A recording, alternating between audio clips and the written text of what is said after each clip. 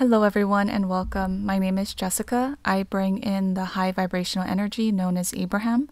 And if you don't know who Abraham is and want to know who Abraham is, I put a link in the description below that will give you kind of a background or introduction to Abraham. In this video, we're going to be talking about the collective conscious and unconscious minds and the shift or the integration into the higher collective one mind of New Earth 5D. And this goes hand in hand with the merging of the timelines into a higher New Earth 1 timeline as well. We're also going to be talking about Lemuria and Atlantis and the roles that they played in the whole collective conscious and unconscious minds as well.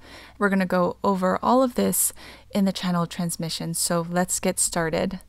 So what came through was that think of the collective conscious as a quote-unquote cloud that stores all of the collective conscious memories and experiences from all the lifetimes lived on your planet Earth, including the fear and negative emotions, experiences, and behaviors. Your mind, especially your third dimensional mind, is connected to this quote-unquote cloud. The memories and experiences of this collective conscious quote-unquote cloud is accessible to the collective, the people of your planet, through the mind. This is also what some people consider the quote-unquote hive mind. This is also the energy of what has been circulating on your planet for far too long. The energy in this conscious collective mind, or the quote-unquote cloud, recycles through lifetimes on your planet, not only in the quote-unquote cloud, but in your connection to it through your mind, your heart, and your energy. Fear, negativity, joy, shame, fun, love, conditional love, unconditional love, abuse, struggle, poverty, lack, laughter, all of it is mixed in one big quote-unquote cloud. The negative energy, emotions, experiences, and behaviors are what holds that quote-unquote cloud down, making it more of a heavy-weighted cloud, a darker, muddier cloud than what it should be in the eyes of Source. So at this point, I was still trying to grasp the difference between the conscious and the unconscious on the level that Abraham was talking about versus what we as physical beings have been taught all of our lives, or, in education. So I guess, quote unquote, scientifically, we've been told that there are memories from our physical experience that exist in the unconscious. For example, the repressed memories. So I was trying to figure out the difference between the conscious and the unconscious in this aspect. So I asked Abraham to explain more. And what came through was that as a physical being having an experience on Earth, you are connected to your mind. Your mind holds consciousness. Everything you experience is integrated and held in this quote-unquote storage container of your mind, or your immediate consciousness.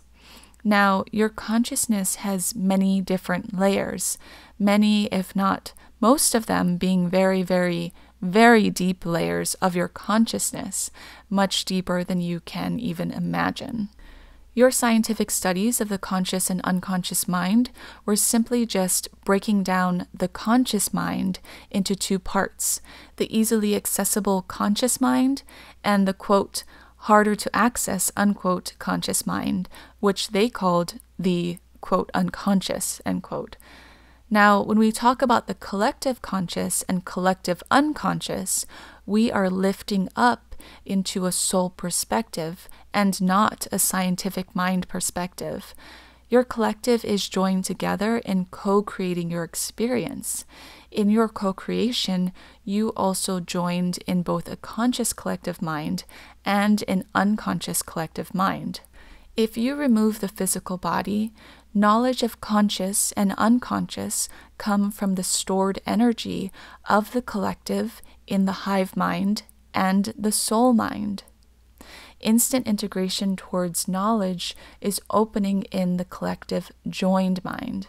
And this basically means that we're integrating more knowledge through our joining of a one collective mind. And this joining of that one collective higher 5D mind is actually going to be the integration of the unconscious and the conscious minds put together into this higher frequency one mind. And this is what we're going to be going over in this video. They go on to say that in the lost unconscious mind is knowledge about lost knowledge, integrated with soul knowledge and integrated with intense knowing, very much so that all is truly well in the most not well physical world around you. Because in the collective unconscious mind, you are connected to all things in the non-physical. In the lost unconscious mind is knowledge about lost knowledge, integrated with soul knowledge. Knowledge in the collective unconscious is opening due to expansion of consciousness in the physical state. It is making the collective unconscious memories become more tangible and real for many on the ascension path as they raise their consciousness to meet the frequency of the higher collective unconscious. The collective unconscious exists at a higher frequency. As we stated, the collective conscious mind is like the quote-unquote cloud that houses all the collective conscious memories and experiences from all the lifetimes lived on your planet Earth, good and bad. It is the quote-unquote hive mind. It is directly connected to your incarnations and physical experiences on planet Earth. Because it contains the energy of duality, it contains lower frequency energy. So here they're making the big distinction between the collective unconscious and the collective conscious. So the collective unconscious is a higher frequency, higher mind, and the collective conscious mind is the lower frequency hive mind, which is a bit more of a muddier mind. They go on to say that the unconscious on a soul level is not connected to the physical body and physical experiences on your planet in as directly a way as your conscious mind is. The unconscious is connected to your soul. It is the storage space for your soul memories as well as the collective soul memories, but also the storage space for soul truth, source knowledge, and other non-physical knowledge that you hold on a soul level. The collective unconscious does not hold negative behavior, but holds light and higher perspective. The collective unconscious is of higher frequency and holds everything that the collective conscious holds, but also so much more. The collective unconscious holds the greater aspect of you and the souls that you are co-creating with. It is all mixed into this quote-unquote soup of the greater, higher frequency collective unconscious. If you take the same memory, which, for example, maybe it was a memory that was not seen or experienced as quote-unquote good in the physical, this same memory, experience, behavior, etc., whatever it was, will be recorded in the collective conscious and unconscious, as well as in the individual consciousness. In the collective conscious energy, this memory or experience or behavior, whatever, will have the duality attached to it because the collective conscious exists at that lower frequency level with duality in your 3D Earth existence. It will be seen and remembered as quote-unquote bad. This same memory will also integrate into the collective higher frequency unconscious to be stored. However, in the collective unconscious, this memory rises up to meet the frequency of the collective unconscious so that it integrates the higher perspective of the memory, growing from the one very small duality perspective of that memory into a more 360-degree higher, sensing the woods beneath the trees, soul perspective. In this higher collective unconscious quote-unquote soup, the quote-unquote bad is integrated into the quote-unquote good in a way that a higher and more oneness perspective, experience, and energy can be found in order to transmute or transform the bad into oneness and higher frequency energy. Abraham goes on to say that at this moment, not everyone is able to tap into discovering more of the collective unconscious mind, because the collective unconscious knowledge is very much included or connected to the illusion or the belief of the individual, meaning that the collective unconscious is tied to the belief of the individual in the greater aspect of who they are.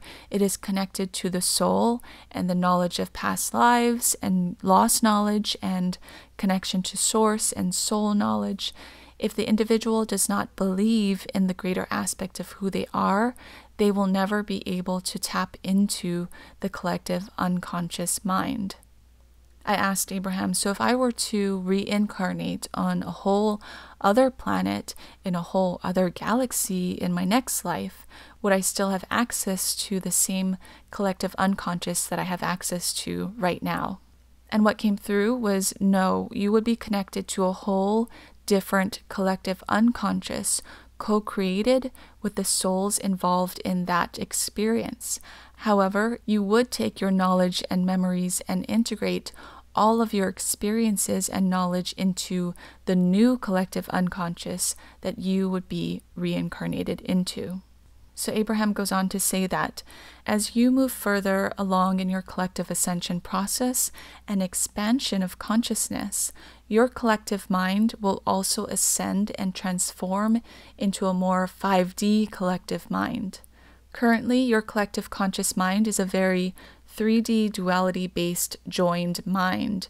It is joined in negativity and lower vibrational experiences, behaviors, emotions, memories, and energy. Through your ascension process will be the release of this 3D conscious mind and further integration of the 5D or higher frequency unconscious mind, rooted in the heart, in love, and oneness. Okay, so now Abe wants to shift a bit and bring in the energy of Lemuria and Atlantis in the connection to the collective conscious and unconscious minds.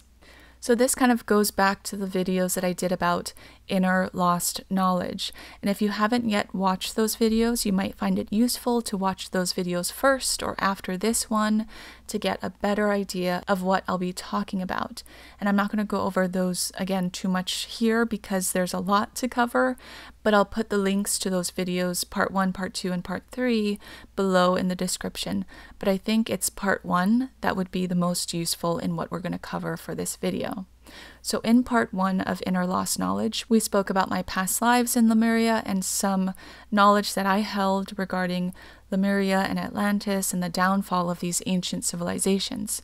We also talked about how important it is for you as a lost knowledge holder to bring forward your lost knowledge from these lifetimes in Lemuria and or Atlantis if you had lifetimes then, because we're going through that same great golden shift of Gaia that they went through. The energies very much parallel each other, and there are many key pieces of information and knowledge that we had during that time that will really help us to move forward into New Earth 5D as we go through this shift. So since I put out that first video on Lemuria and Atlantis, I've been getting more and more information that really builds upon the knowledge that I shared in that video, because I guess my lost knowledge started opening up. And the knowledge that's been coming through has kind of layered upon each other. And of course, you know, it's like you open the flood doors and everything starts coming through. So I think the flood doors are slowly starting to open. So I'm going to share a bit more to layer upon that video here. Now bear with me, there's a lot of information, but it'll tie into the whole collective conscious and unconscious mind topic that we've been talking about in this video, but on a whole nother level. So very, very, very broken down to start. I had heard a while ago that there was some sort of cataclysm during the downfall of Atlantis and Lemuria. And I think Edgar Cayce remote viewed or channeled information regarding some sort of asteroid or meteorite or something. Don't quote me on that, but there's information about an asteroid or some outside force that struck the planet during that time. I'm not 100% sure. But what happened was my friend Yara from the YouTube channel Random Acts of Kindness, she channels an energy collective very similar to Abraham called the 7 Pillars of Light, the Elohim. Now, Yara did a remote viewing in which she saw this giant cataclysm during the fall of Atlantis, and I'll put a link to her video below as well for you to check that out. She found that through this remote viewing that she did, that the cataclysm was not, she didn't feel that it was an asteroid or something from outside of the planet's atmosphere. She found that it was something within the atmosphere already, but didn't quite know what.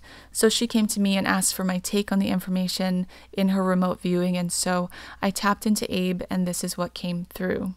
Abraham said, "Gilded cataclysm that Yara witnessed was not from where you call space, we call home, not from space, but from open energy, strong energy. Open energy in destruction of Atlantis technology and repercussions of technology of Atlantis backfiring. Cataclysm was due not from the gilded, open, strong energy of Gaia, meaning not from weather patterns or weather disasters or internal energy of Gaia, but of intense, open energy of technology from Atlantis destroying in itself." So I thought to myself, like a nuclear bomb, and what came through was technology, similar to open energy knowledge of technology in Jessica's awareness as quote-unquote nuclear joined with energy of technology in Atlantis. However, quote-unquote nuclear technology in Atlantis was not like the nuclear energy on current Earth. So just to clarify, I asked, okay, so the big cataclysm was not a meteor hitting the Earth or anything from outside of Earth. And they said no. And I asked, so it was a nuclear explosion? And they said yes. And I said, but not in the way that we know it today with chemicals or a bomb. And they said, no, it was energetic. So then I asked, what exactly did the explosion do to Earth?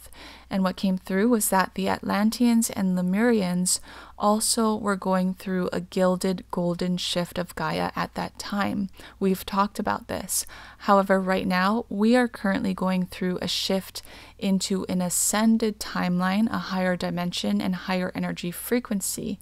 At the time of Lemuria and Atlantis, they were already on an ascended timeline of higher frequency and higher dimension, and their gilded golden shift was into a lower timeline and frequency and dimension. This is the ebb and flow of the galactic cycle. So they were shifting down, I guess, or descending in a way, and we are ascending. So Abraham goes on to say that the cataclysm during Atlantis and Lemuria knowingly hindered Earth. It lost the knowledge of oneness and love, and into the dark instantly Gaia went, in loaded, lost, knowing that it would take another 26,000 years, a very long time, to finally come out of the giant hole the Atlanteans put Gaia in. Not knowing that intense energy experiments would plunge Gaia into the dark hole, but open energy of duality, opened energy of lost knowing, not love and not light, in the hearts and minds of Atlanteans. So what Abe is saying is that technically, yes, the experiments of Atlantis were what ultimately plunged Gaia into the dark hole, but it wasn't necessarily their fault.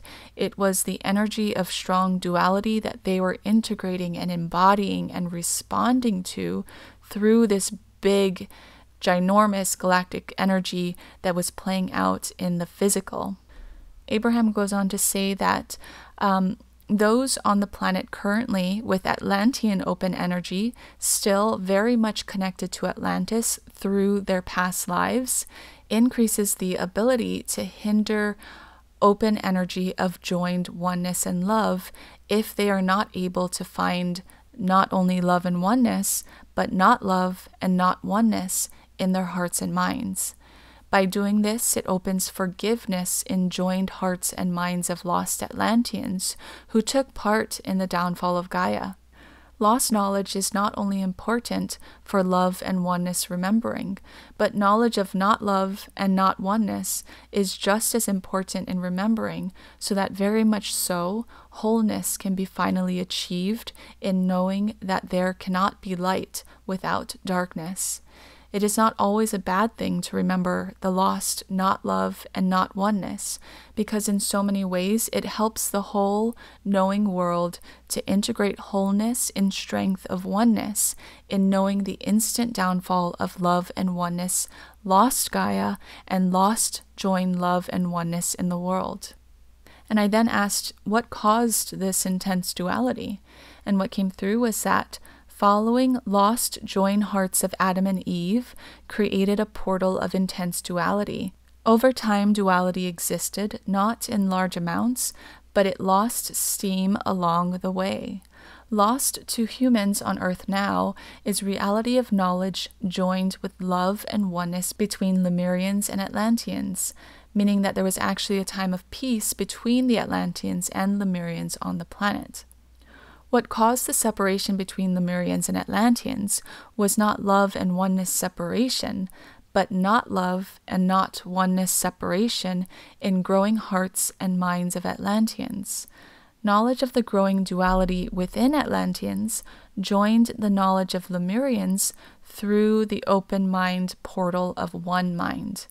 Being the collective conscious mind at that time, the Lemurians and the Atlanteans shared in that collective conscious mind, that one mind.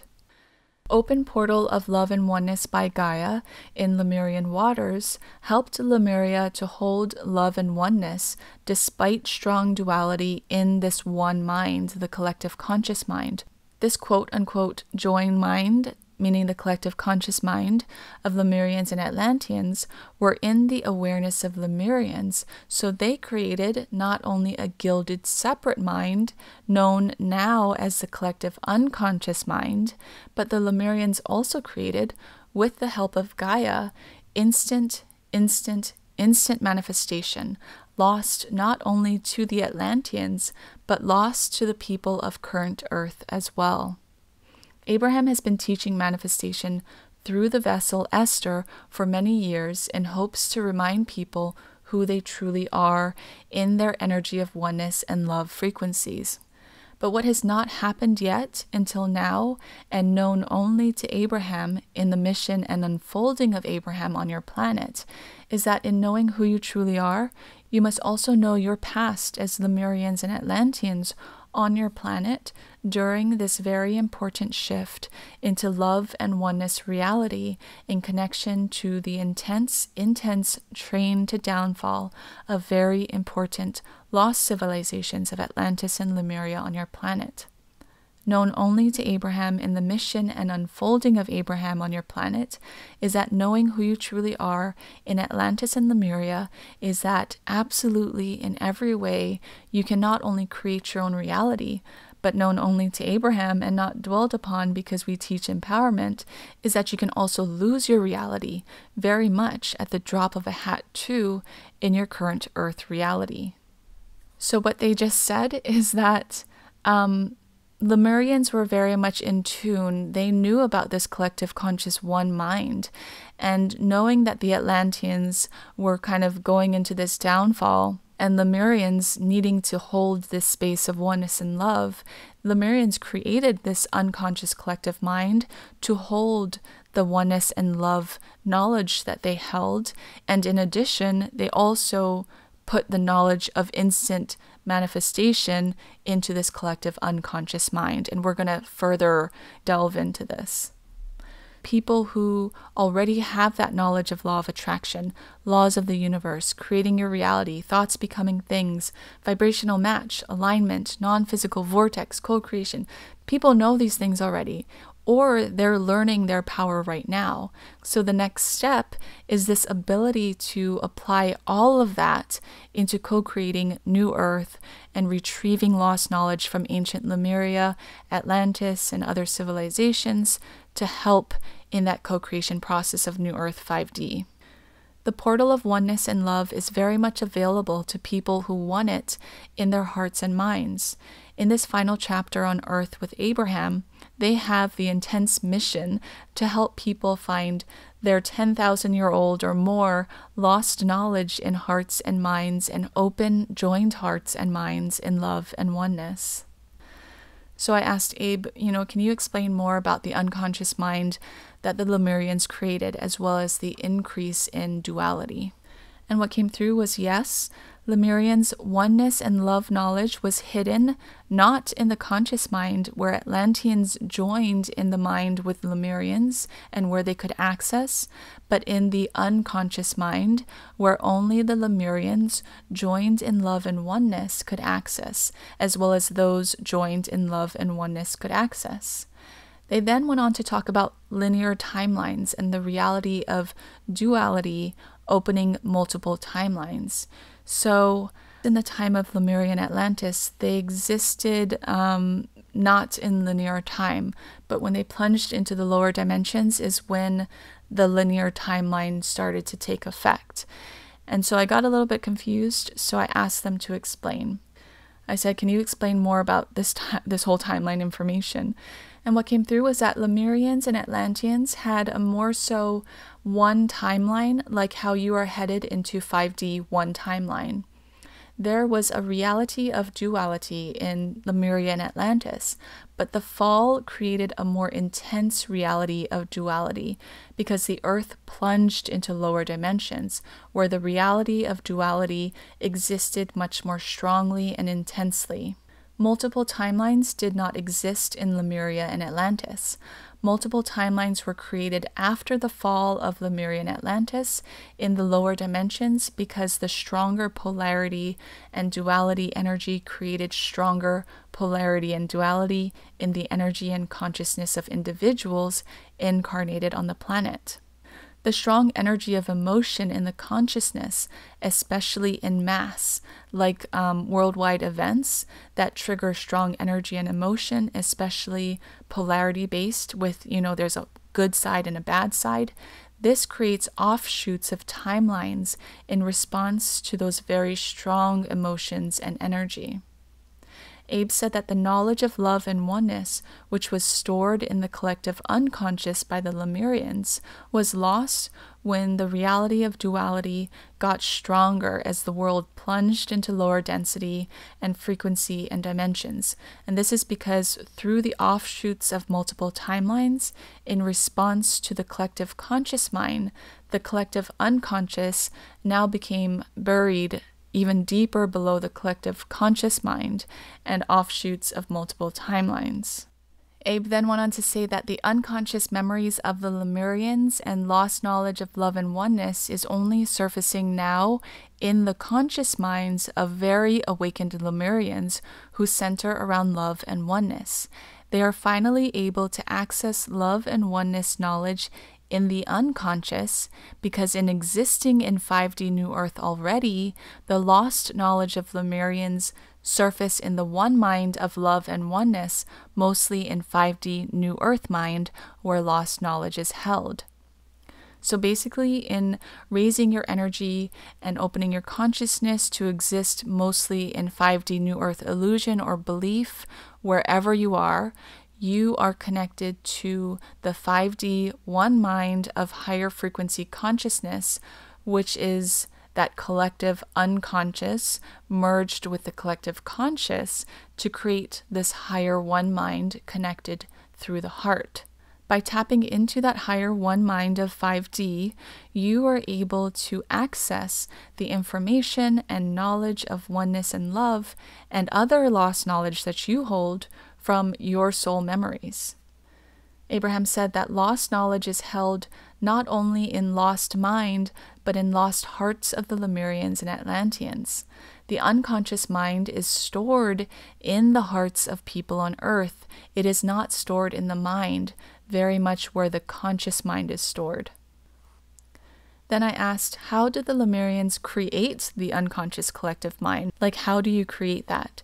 And what came through was that the Lemurians were more knowledgeable in the heart, in love, and in oneness. The collective conscious mind was created as a one mind or a hive mind for the collective experiences on Earth in the, quote, atmosphere, end quote, of Earth, in response to the energy and consciousness of the collective.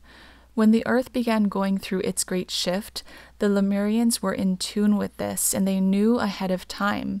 The portal that was made available to Lemuria by Gaia so that the Lemurians could keep an eye on Atlantis showed the Lemurians the downfall of Atlantis. In preparation for the great shift and the coming downfall of the great civilizations, the Lemurians, in their knowledge and connection to the heart, created a collective unconscious mind. In truth, however, this collective unconscious quote-unquote mind was not connected to the mind at all. It was connected through the heart. Lemurians were connected to each other through the heart. In the heart is the connection to the soul. So, on a soul level, the collective unconscious quote-unquote mind was created, or rather manifested, because Lemurians were master manifestors, in response to the connected hearts of Lemurians on the planet and their desire to keep their knowledge of oneness and love safe. And also, just as lower dimensional multiple timelines respond to the collective conscious hive mind on your planet, the higher dimensional one whole timeline, the timeline of New Earth 5D and beyond, responds to the higher frequency collective unconscious quote-unquote one mind. Then I asked out of curiosity, can you talk more about manifestation that you stated that the Lemurians created? Like, wasn't there manifestation before then? And what came through was that love and oneness joined Lemurians with knowledge of love and oneness. This knowledge joined Lemurians with massive Nile River knowledge of creating your own reality. So they, in aligning to love and oneness in hearts and minds, were able to manifest everything they desired. They did not have to know or learn manifestation because they already knew it. Much like a seventh sense, as Abe described it. They did not have to learn it. It would have been like teaching them how to breathe or hear or see or taste or touch or sense. To manifest was ingrained in their higher frequency and higher strand DNA. The ability to manifest is attached to or connected to your ability to connect to the love and oneness frequency in the heart. What Abraham has been teaching you all on the leading edge of creation is tapping into the non-physical vibrational vortex of your desires and your creations, which in essence exists in the collective unconscious heart-mind. By creating the collective unconscious mind, the Lemurians created a space, a quote-unquote vortex, to hold the knowledge of love and oneness, to be accessed by those who are able to tap into this space through their hearts in the frequency of love and oneness. Now, in this vortex is the ability as well to manifest your desires, turn your thoughts into things, and co-create with others because you align to that space of not only love and oneness, but of manifestation. So the more that you tap into this collective one unconscious mind of higher frequency, soon to be the ascended one conscious mind, you're going to tap into more and more of your ability to manifest, even instantly manifest. Now keep in mind that manifestation can go both ways. Higher frequency manifestation, turning your higher vibrational thoughts, ideas, dreams, and desires, requires you to align to the frequency of this higher vibrational, collective, unconscious vortex of creation. Lower frequency manifestations, the manifestations that respond to your lower frequency thoughts, emotions, and vibrations, easily come into manifestation from your alignment to the frequency of the lower vibrational, collective, conscious vortex of creation, that recycled energy. We have taught through Esther that if you are able to align to the higher vibrational, non-physical vortex for just 17 seconds a day, you will be able to create a tipping point in the manifestation of your desires. And what was known only to Abraham is that this higher vibrational, non-physical vortex also offered you the ability to tap into the collective unconscious mind by holding that space of love and oneness. With more and more of you tapping into your non-physical vibrational vortexes, what you now know as existing in the collective unconscious mind, the higher mind of love and oneness created by the Lemurians, you were able to bring more and more awareness to this collective unconscious mind, which was once lost in the heaps and piles of collective conscious multiple timelines and deep, deep depths. By bringing the collective unconscious back into your awareness as thought creators on the leading edge of creation, you were able to unknowingly manifest not only the tipping point of your creations and desires, but the tipping point of accessing the collective unconscious into the collective conscious mind.